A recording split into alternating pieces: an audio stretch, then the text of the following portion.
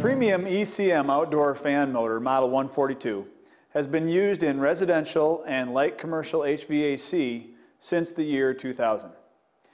It's not as well known as the variable speed motor because it's predominantly used in higher SEER systems, typically starting at the 15 and 16 SEER range.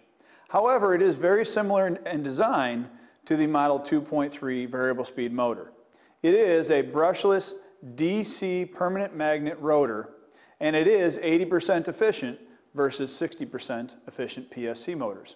It's also built with all of our current technology, including speed limiting, ball bearings, surge protection, and encapsulated electronics to prevent water damage.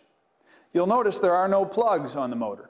The motor is hardwired directly from the motor to the circuit board in the outdoor unit.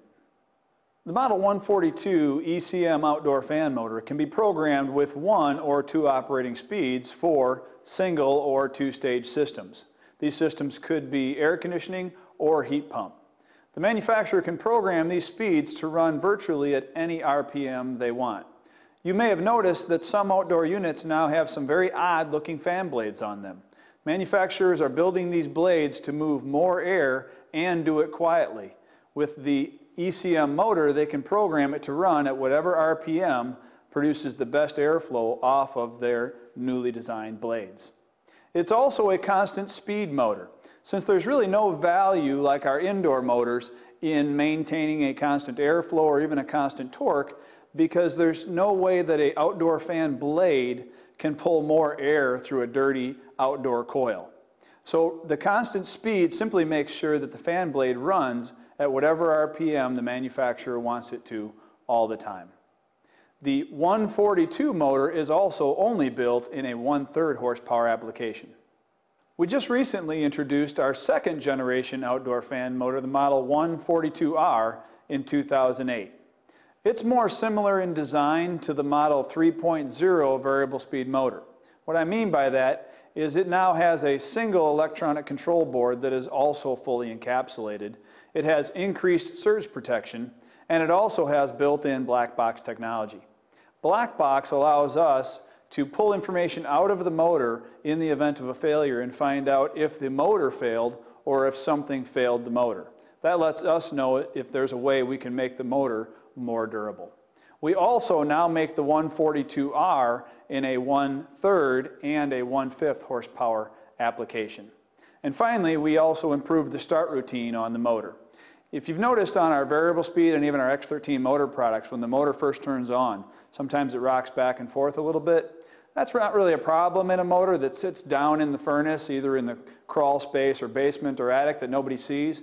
But outside, when that fan blade rotates back and forth a little bit before it gets going, some customers think that's a little weird. So we improved the start routine on the motor so that now, unless you're just watching that thing for a whole hour to see when it first turns on, you're not going to catch that half second that it may go the wrong direction before it goes the right way.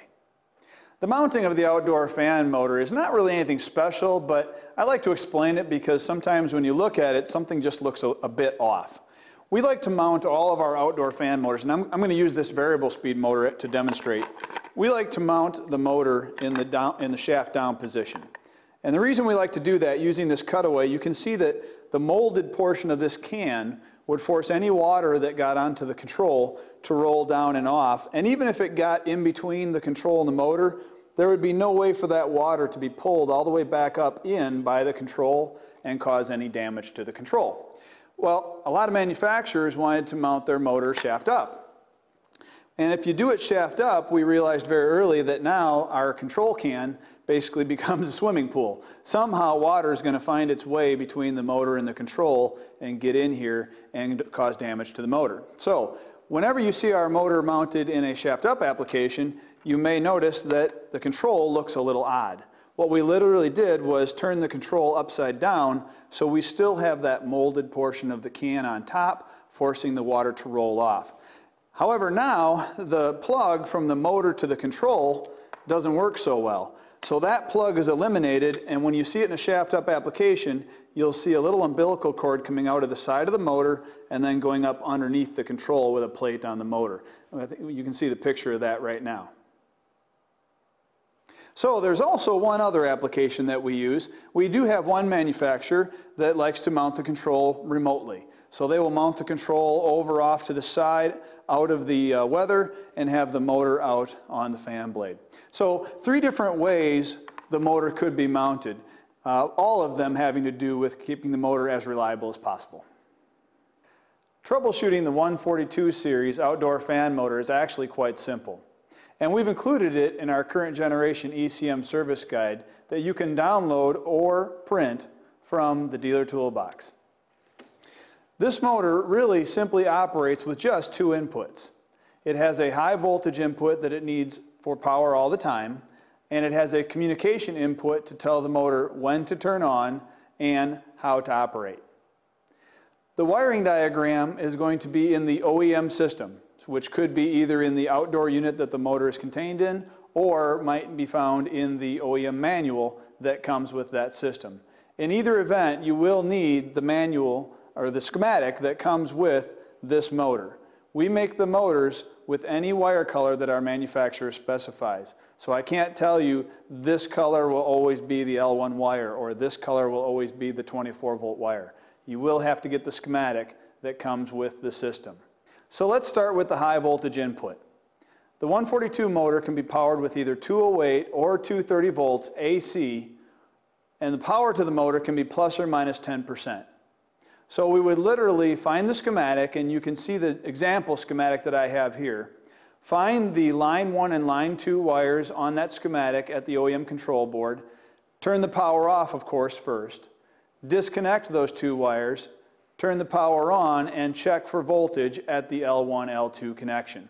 Now if that wasn't a plug, if that was just individual terminals on the board, we could just put the meter leads right on those terminals. If it was a plug, we would definitely need to turn the power off, remove the plug, and turn the power back on to check the voltage on those terminals.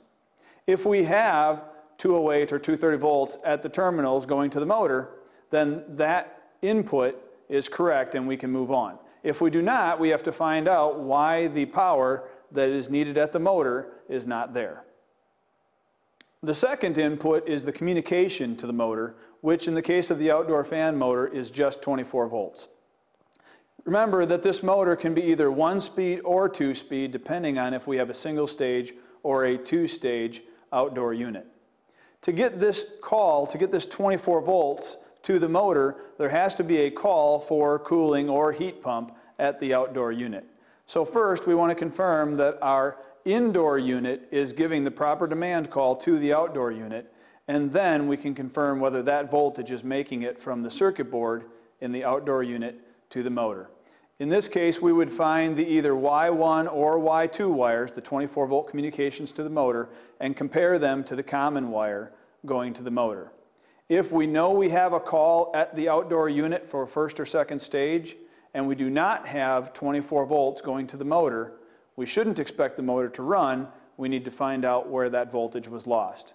If we do have 24 volts going to the motor, and we've already confirmed that we have high voltage going to the motor, then the motor is failed. There really can be no other problem. So it's a very simple motor to troubleshoot, but you will need the manufacturer's schematics, which may either be in the outdoor unit or in the OEM manual. If the Model 142 outdoor fan motor needs to be replaced, you'll find that it's always sold as one part. The motor and control are always sold as one part, even if it's a remote mount application. Unlike the variable speed motor, we only troubleshoot and replace the outdoor motor as one piece. You'll always want to go back to the manufacturer of the appliance you're working on and get the motor that matches that model and that size system. And when you go to install the motor, you'll want to install it exactly the way the manufacturer has specified in that system. If you haven't already worked on a system that has an outdoor 142 ECM fan motor, or if you have installed them and just have never had to work on one, hopefully now you realize that if you do, they're actually very simple motors. And hopefully you've also realized that there's really not much that can go wrong with this motor.